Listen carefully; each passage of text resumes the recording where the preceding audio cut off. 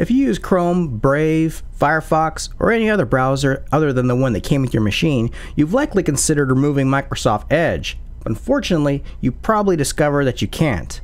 Well, technically you can if you know a few things. In this video, I'm going to teach you how to effectively and safely remove Microsoft Edge, as well as prevent it from coming back. This is Nico Knows Tech. Nico Knows Tech, all your tech tips and reviews on deck. Nico Knows Tech, #1 channel with the news on check. Now the first thing we need to do is we need to locate the setup installer for the Chromium-based Microsoft Edge, and you may have a different version. There's a lot of versions out there, so it won't be in exactly the same place, but the general location will be here.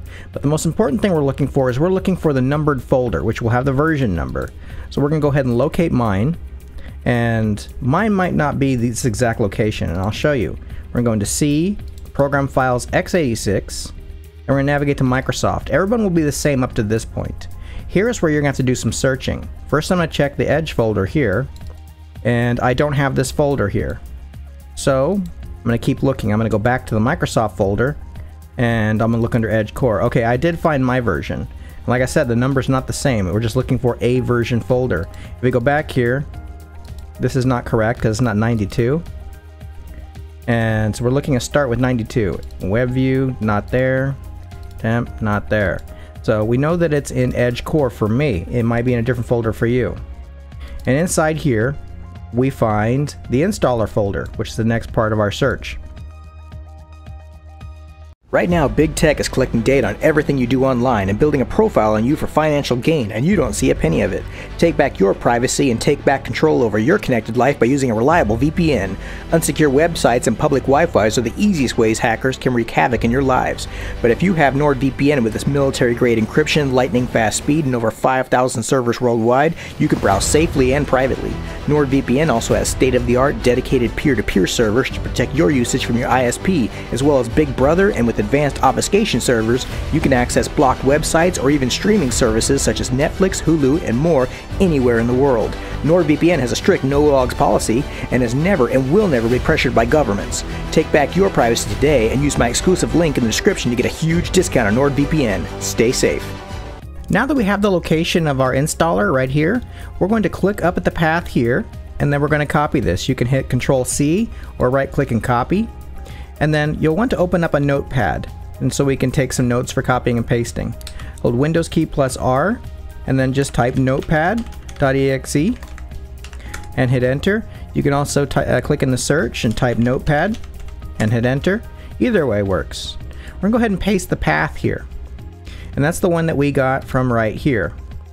Now the next part, we're going to need to add some things to this, and I'm going to have this in the description, so if you don't want to follow along, but you're going to add a backslash and this.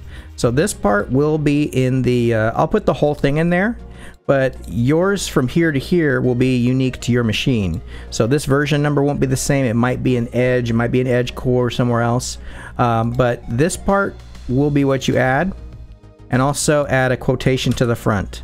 There's going to be a quotation before C and after setup.exe, and then we're going to add these extensions here.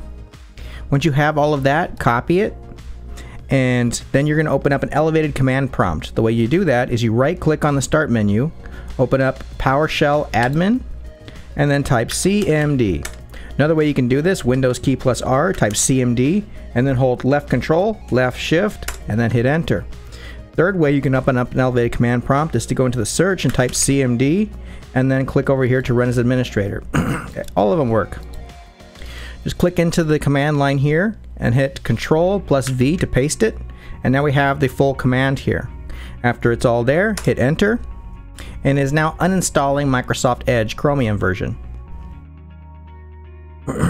Now that that's done, we're going to make sure that Microsoft doesn't automatically reinstall Edge next Windows update. The easiest way that you can do this is by adding a registry key. Now rather than sending you through regedit and letting you possibly make a mistake, or anything could happen, well, we're going to do it a real easy way. You're going to open up another notepad, Windows key plus R, notepad.exe, or again you can just go in here into notepad and then open it. Okay, and what you're going to put in this notepad file is right here. This is going to be a registry key to tell Chromium and Microsoft not to update Chromium, which is essentially Microsoft Edge.